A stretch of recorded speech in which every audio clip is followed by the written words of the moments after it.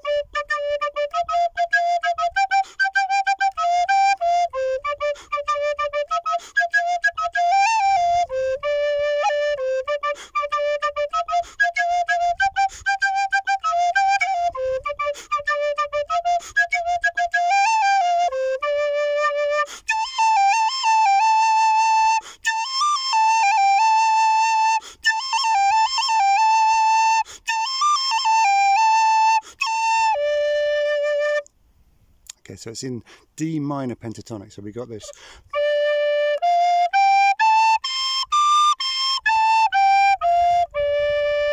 And we've also got the C beneath the D there.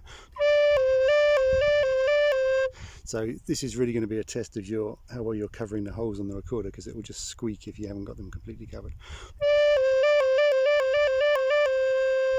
So it's really important to have very good, strong low notes, because they're the foundation of the higher notes. So the scale.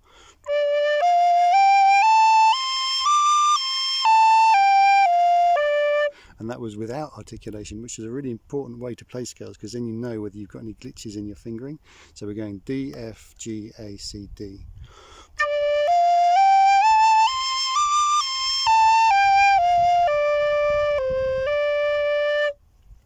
But the tune itself uses a lot of articulation, so I've got this kind of taka kata taka taka kata taka taka kata taka taka kata, and that takes some practice. You can use different syllables, taka kata or duga duga gada. I don't do that one. So taka kata is what I'm using.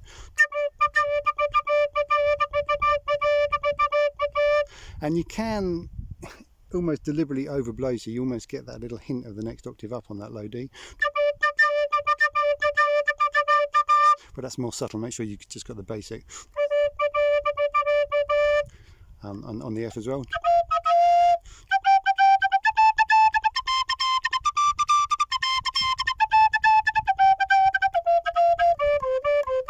So, you know, get really comfortable with the notes, the articulation, the fingering, the scale, and also do some improv with it. You know, sometimes it's useful to put on a drone, but don't need it. You can just get really free and loose with the notes.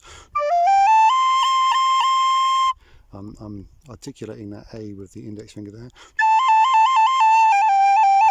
articulating the G with the third finger, articulating the F with that third finger. These are all techniques from tin whistle playing.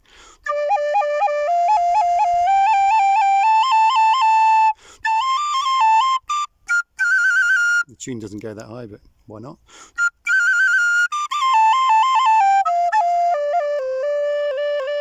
And then the tune itself.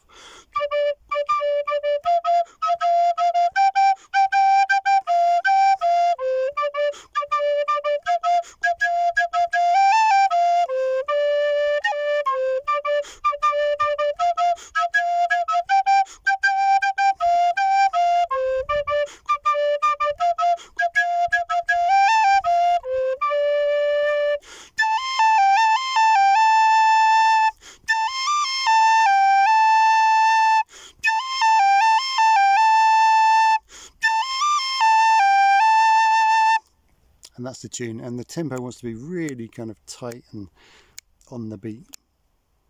So the amount of time you hold those notes is really important, so you come back right on the beat.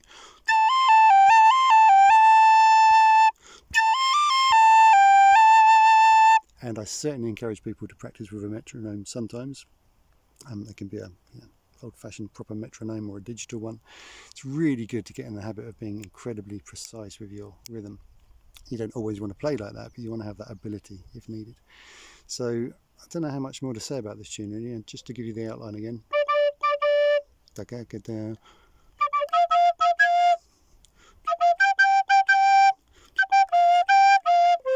that's maybe going to be challenging.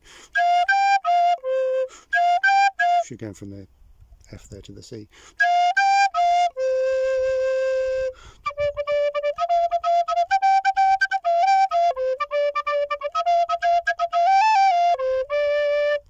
That's the faster version. Or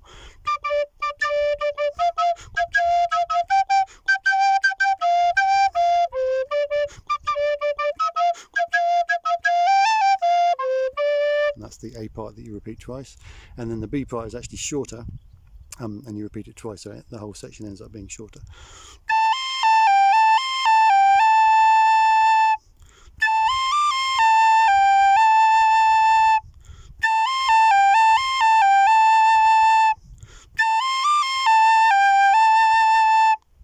Okay, so there it is. That's the Tipi tune, played up on Ugborough Beacon in Devon.